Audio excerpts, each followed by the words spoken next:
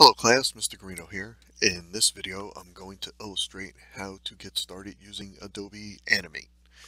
So you click on your Start button,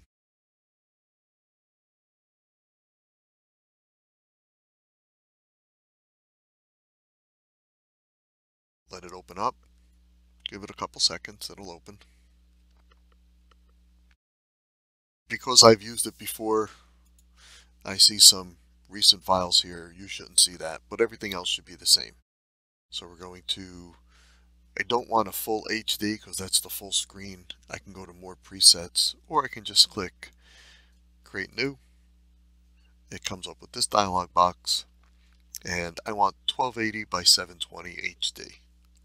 This should be on HTML5 canvas, and then click Create.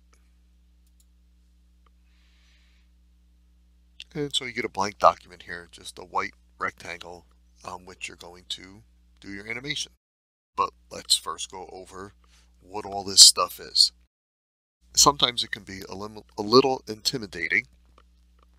If you used Photoshop before, which you should have in the web design course previously in my class, where I went through a video and showed a little bit about how Adobe likes to work their interface. We kept it simple because we didn't go that far into Photoshop at the time.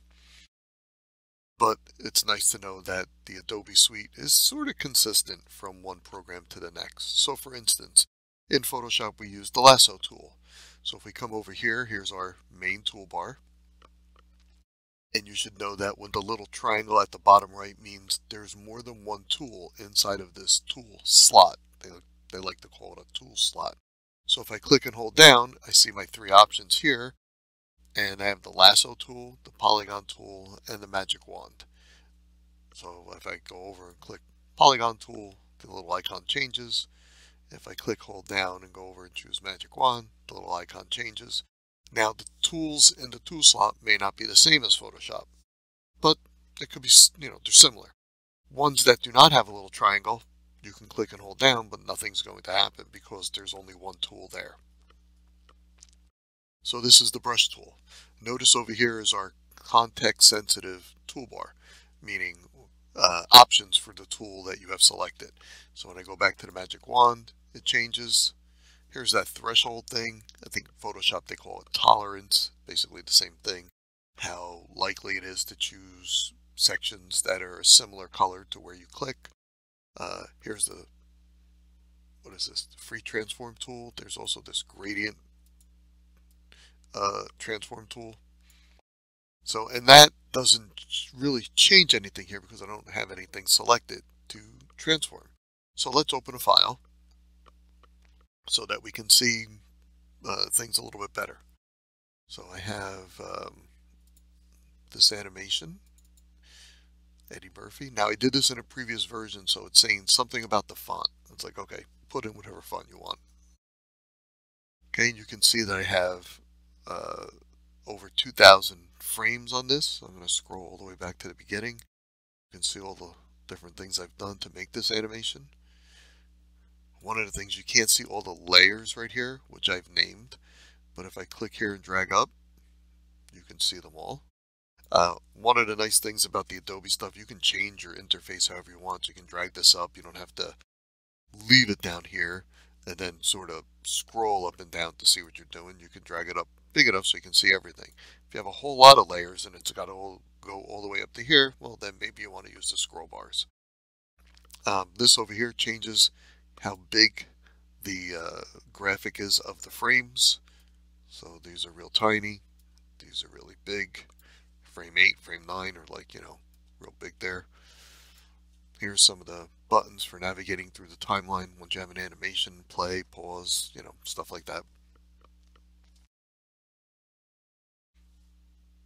One thing we're going to do is we're going to set our preferences. So everybody make sure you do this. From preferences from beginner to expert, which I think mine probably were already there, but just in case, expert. It just gives you a few more features on some of this stuff.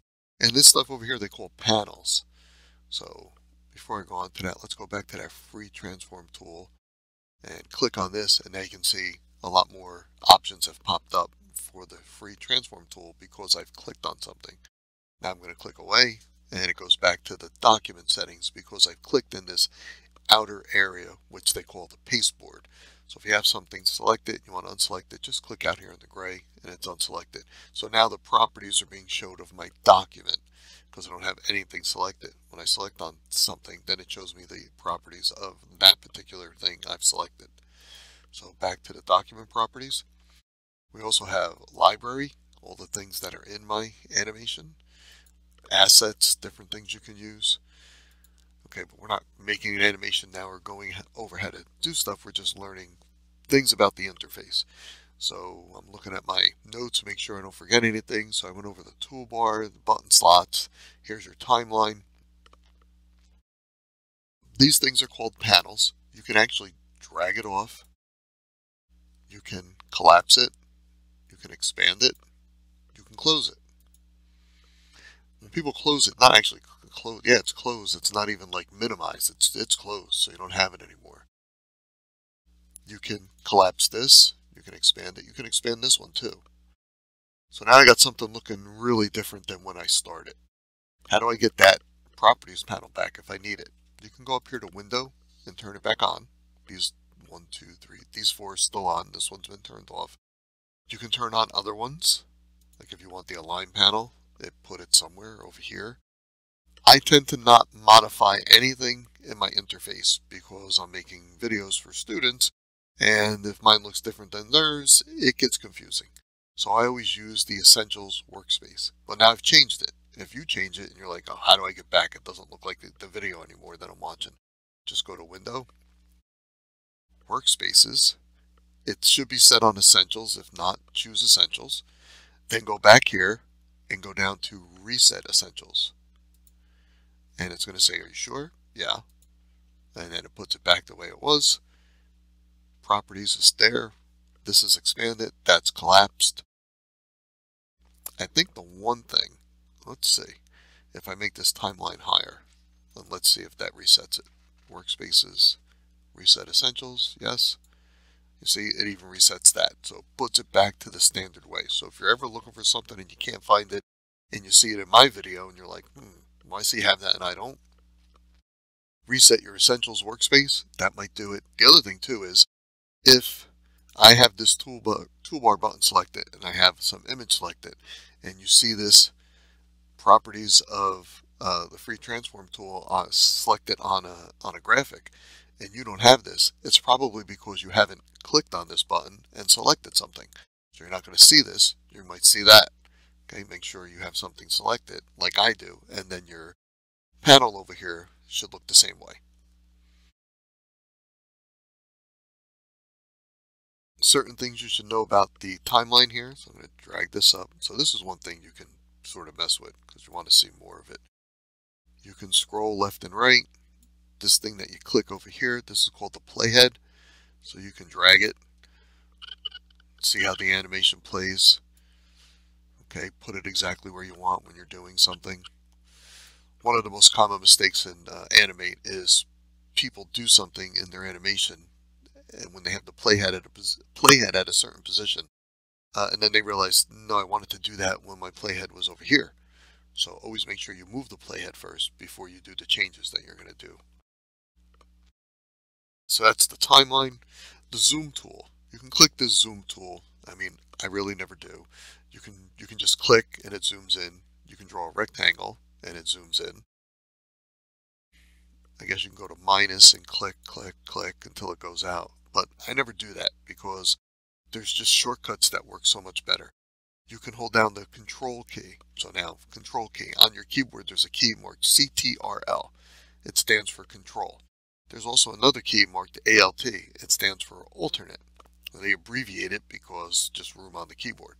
So everybody just says the Alt key, but it stands for alternate, meaning when you're clicking and you have that down, the click does an alternate command other than just a click. So right now, if I hold down the control key and I press the plus sign on my keyboard, well, let me go back. Let me make sure I'm clicked. Well, here's something weird. The plus sign on my number key doesn't zoom in. I have to use the plus sign next to my backspace key to zoom in, and then the minus sign next to the 0 on my keyboard. So plus and minus, zoom in and out. Curiously enough, on my keypad, where my number keypad is, if I click Control minus, it actually does zoom out, but the plus sign doesn't work. I guess that's just an Animate thing.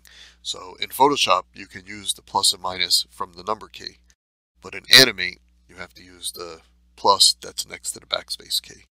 The other way you can zoom in is so you hold down the Control key and scroll the mouse wheel, or spin the mouse wheel.